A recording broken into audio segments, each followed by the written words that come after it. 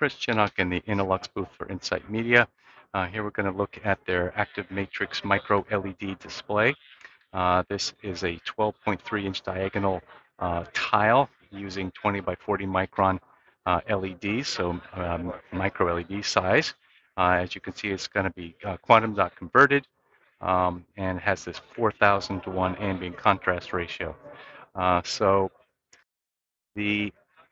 here's the tile right here. So it's kind of this long aspect ratio here, 12.3 inch diagonal.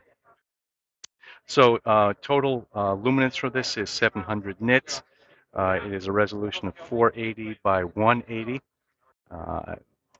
And it works out to about 40 ppi, which is a little low, but not that bad. You can see a little bit of structure when you're this close to it.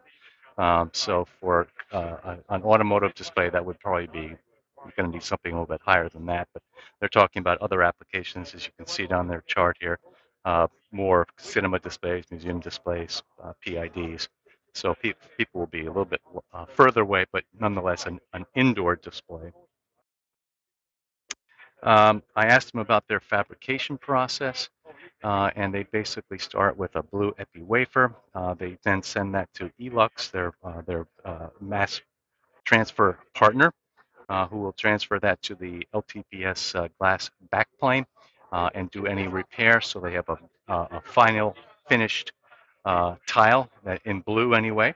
It then goes into an inkjet printed quantum dot process to do the red and green to create this full colored display. On their roadmap is to go to about 200 ppi using the same backplane, which could be appropriate for many more applications. I also asked about this ambient contrast ratio of 4,000 to 1. This is something that AUO was starting to talk about. It looks like Innolux is as well. They do this in about they said about a 600 nit environment, so kind of an office level environment to get this 4,001 contrast ratio, which is actually quite good. So it is a very highly reflective surface. There is glass on top of this as well, so that does help with the contrast as well. That's Chris Chinnock for Insight Media.